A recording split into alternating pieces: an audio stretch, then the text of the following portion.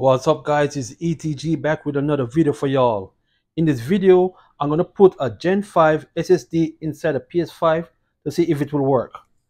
The Gen 5 SSD I got in store is the Gigabyte Aorus Gen 5 1200 and a promise of read speed of like 1100. So I want to see if it really works inside of a PlayStation 5. Now, inside this package, got a beautiful eagle right there for Gigabyte Aorus. And inside, you'll see it right here, the Gen 5 SSD. Beautiful stuff. With this package, it comes with a heatsink that's only to use inside of a desktop. You see right here, the big old heatsink right here.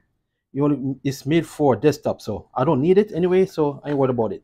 All I care about is this Gen 5 SSD. It comes with a crazy speed. The question is, does it work in a PlayStation 5? That's what we're going to find out.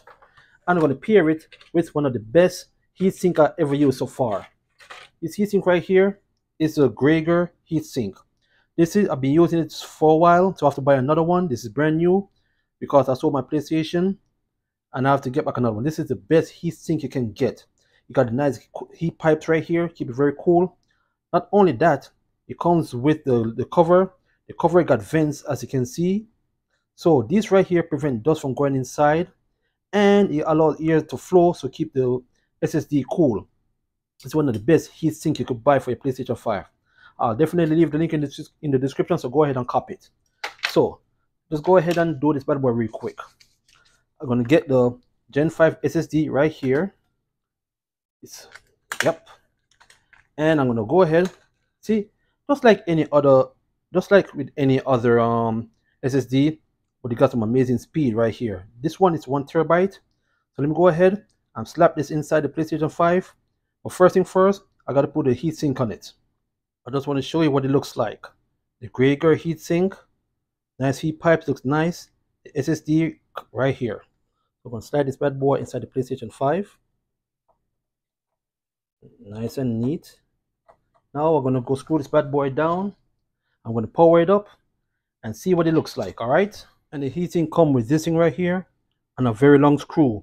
Because of the height, it makes sense. So you can't use your regular screw and the little thing right here that comes with the PlayStation 5. You gotta use the one that comes with the heatsink. This right here, and it comes with a very long screw to put right in the groove. So we're gonna do that, put the plate on, and fire up this thing.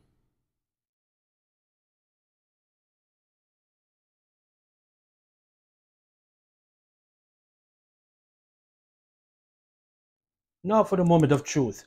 Let's see if this PlayStation 5 recognizes a Gen 5 SSD. See if it works. Let's go ahead and power the PlayStation on. So they say you got to format it. So let's see if it'll format and do its thing. Let's hit format. So this is funny. So the PlayStation 5 accepts the Gen 5 SSD, but the read speed it only gives is 4019 MBS, which is kind of weird. So I guess it does not give it the speed that's that it's said it have. So if you're curious about a Gen 5 SSD working in a PlayStation 5, this is the result right here.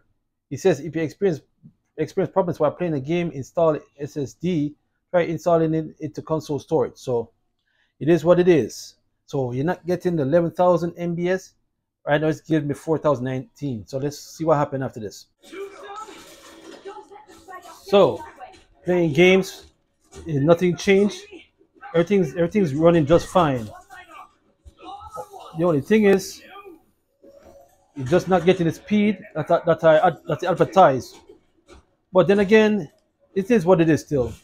But the game still runs perfectly fine with its SSD card. So that's about it. So if you want to know if Gen 5 will work inside the PlayStation 5, yes. Will it get the 1100 MBS speed or they advertise? No. But anyhow, that's all I got for you guys today. Thanks for tuning in. I'll see you in the next one.